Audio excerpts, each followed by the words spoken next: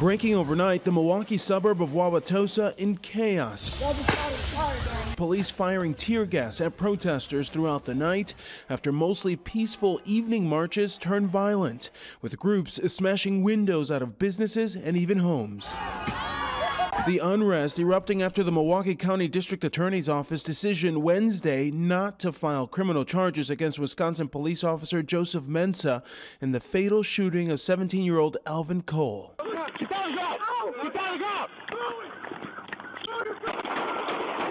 Prosecutors releasing this edited video of the moment Officer Joseph Mensah shot Alvin Cole February 2nd outside a local mall when police responded to a disturbance call. Calling up fire!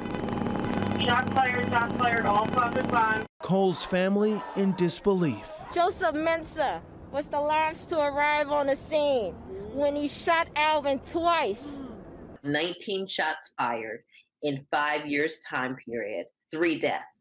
We believe that Officer Mensah should be charged with the crime, and we are going to continue to fight for that.